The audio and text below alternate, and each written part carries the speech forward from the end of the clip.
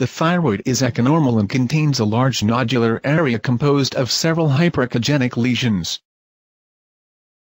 There is a hypoechogenic nodule in the upper and a partly moderately hypoechogenic, partly echonormal lesion in the lower part of the left lobe. The former presents numerous bright hyperechogenic granules. The lesion has a regular shape and sharp borders.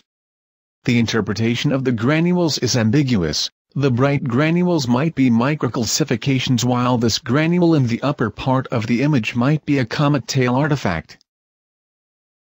At the end of the US guided aspiration, the tip of the needle became visible.